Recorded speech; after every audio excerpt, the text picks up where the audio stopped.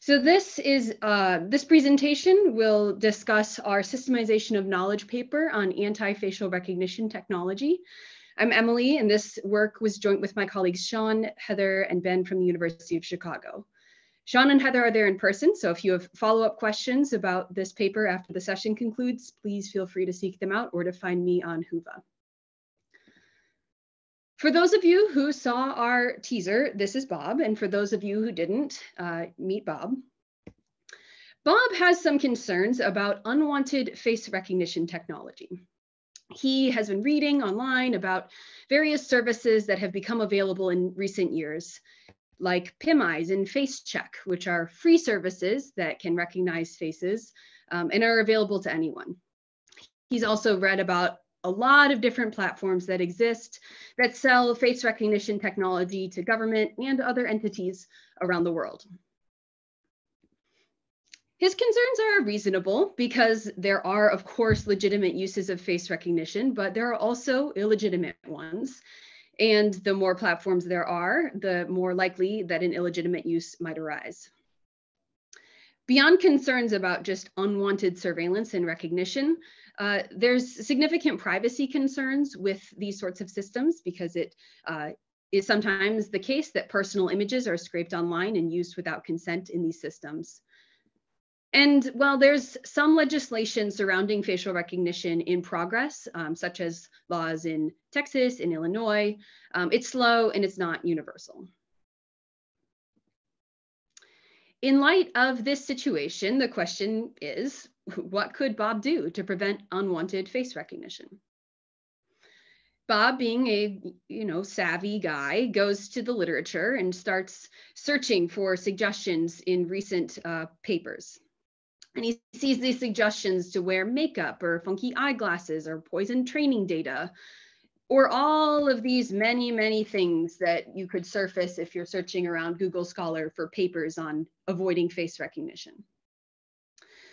We recognize that this situation might have been a little confusing for Bob, and the goal of our paper was to help better systematize this space and lay out the landscape and future of this sort of technology. To that end, our work systematizes the 30+ papers that have been published on anti-face recognition technology in the last decade or so. Our paper creates a novel taxonomy of attack surfaces in facial recognition systems and uses this taxonomy to categorize and analyze existing proposed AFR tools, which is what we call anti-face recognition tools. Beyond this, we also identify design principles that we think are reasonable targets for future AFR tools and analyze how proposed or existing tools could meet these design challenges. And then finally, we discuss open technical and ethical issues in this space. So in the next few minutes, I'm going to walk you through at a very high level how we systematize this space, what our systemization ends up looking like and on our evaluation of these different methods, and then we'll briefly discuss challenges and future work. So we identify 5 key stages in modern face recognition systems that could serve as targets for anti-face recognition tools. The first stage is image collection, where providers of face recognition services collect data, either online or via picture taking with cameras. After collection, those images are pre-processed by some engine we call G, and that involves face detection, normalization, et cetera, to prepare face images for use. These collected pre-processed images can then be fed to one of 3 locations in a face recognition system. The first, stage 3 here, is they could be used to train a feature extractor, which is a deep neural network that's trained to map images to feature vectors, and specifically to map similar faces to similar feature vectors. If they aren't used for this, they could be used for reference database creation. This database is what a facial recognition provider collects and curates for identity matching. So they have these reference images of different people, they feed them through the feature extractor, and they produce feature vectors that are stored in a database for matching. And then finally, these images could be used for query matching, where at runtime in real time, the image is processed through the system and queried against that stored reference database to provide a match. So you can think about the left two, stages 3 and 4, as facial recognition training and enrollment, and the right as runtime recognition. So in our work, we believe that AFR tools can operate at each of these 5 stages. And so we use them to categorize and evaluate existing facial recognition proposals, or AFR proposals, excuse me. So the first stage, if AFR tools target the first stage, they would be trying to prevent image scraping or avoid image capture. Tools targeting the second stage would encompass things like adversarial patches that are meant to disrupt detection of faces, or blurring methods that are meant to anonymize faces in images, so that the processed image is not useful for face recognition. Tools that target the feature extractor training phase try to wholesale poison the training data set to corrupt it, so that the trained extractor can't accurately map images to feature vectors. Tools that would target the reference database creation stage would attempt to modify the images of a particular individual, so the reference database images of one person, and prevent the model, the face recognition system, from storing accurate feature vectors of that person for identification. And then finally, tools operating at the query matching stage target a single image that's being processed through the system and try and change it in ways that would prevent identification.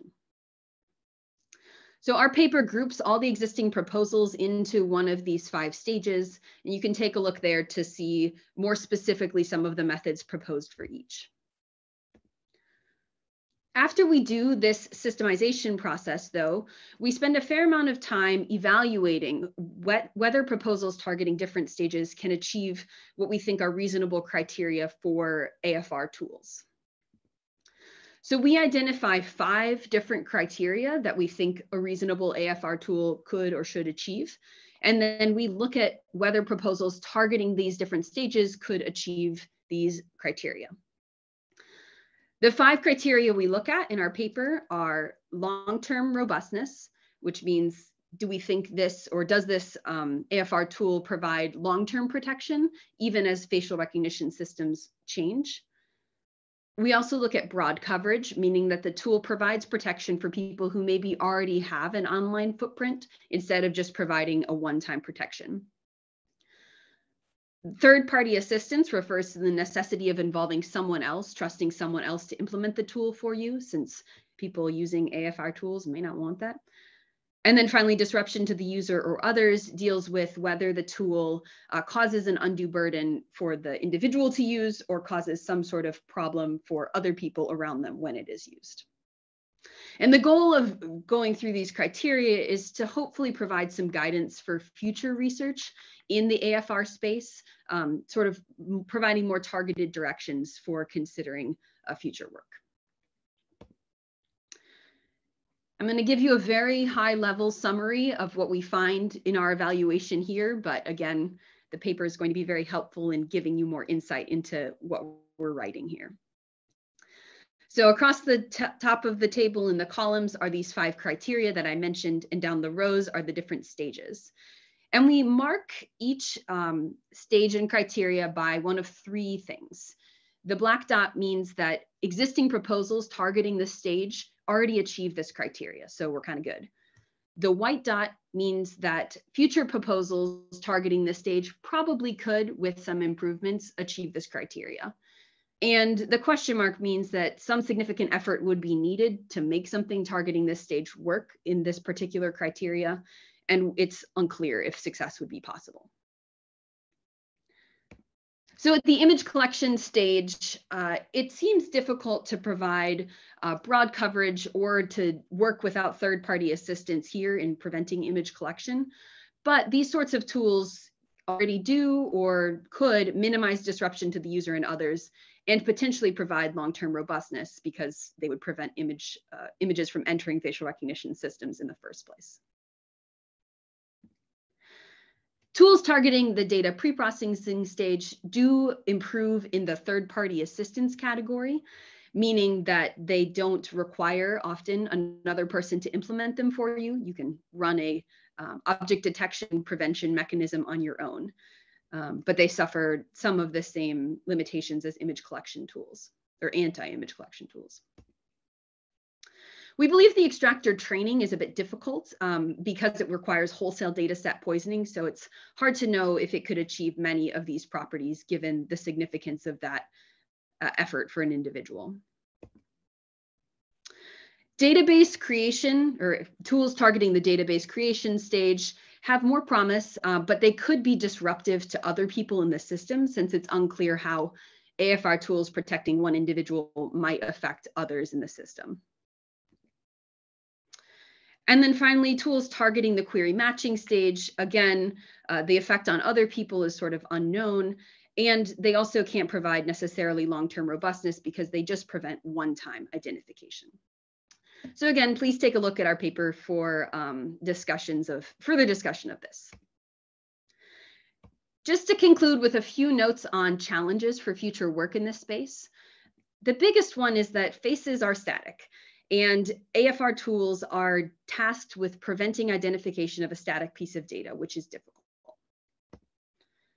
Additionally, there's a lot of reliance in this space on adversarial machine learning-based tools, which can kind of fall into a cat and mouse pattern and maybe not ideal for the future. And there's not a lot of work studying the privacy, usability, and utility trade-offs with these tools, and so that would be a very ripe vein for future work. Finally, there are ethical quandaries with this as well.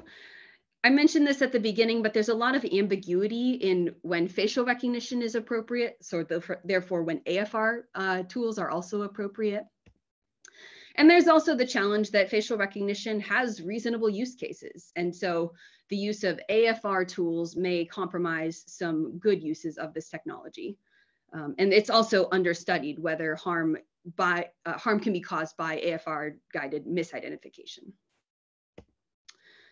So that's all the time I have for today. Thank you so much for listening, and I'm happy to answer a few questions now.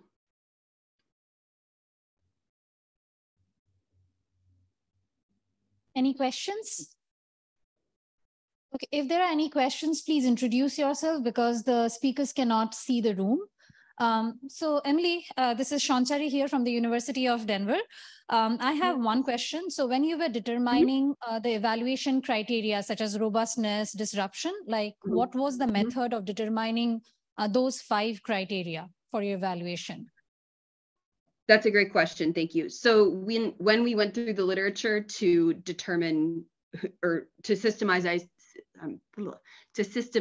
things in general, we tried to take a close look at how in the past literature people had evaluated the efficacy of their different AFR methods. And so the criteria we identified were sort of an expansive set that encompassed most of the prior evaluation criteria that have been deployed. Great, thank you. Hi, this is Sarah Scheffler from Princeton. Another question is, how well do the different AFR techniques that you looked at actually work in both in the settings that they described and also perhaps in, do the 2010 ones still work in 2023, for example? That's a great question. There's certainly been a lot of evolution in techniques since some of these were proposed. And while we didn't get into the nitty-gritty of evaluating all of the proposed methods simply because the compute would be so intense, that's definitely a great point to bring up. Like the 2010 methods are often targeting feature identification methods that are no longer in use. So yeah, it's hard to know, but that's an important question. Thanks. Mm-hmm. Thank you. And again, that's really valid with like COVID and other things, how technology changed, but great work, Emily. And let's thank the speaker again.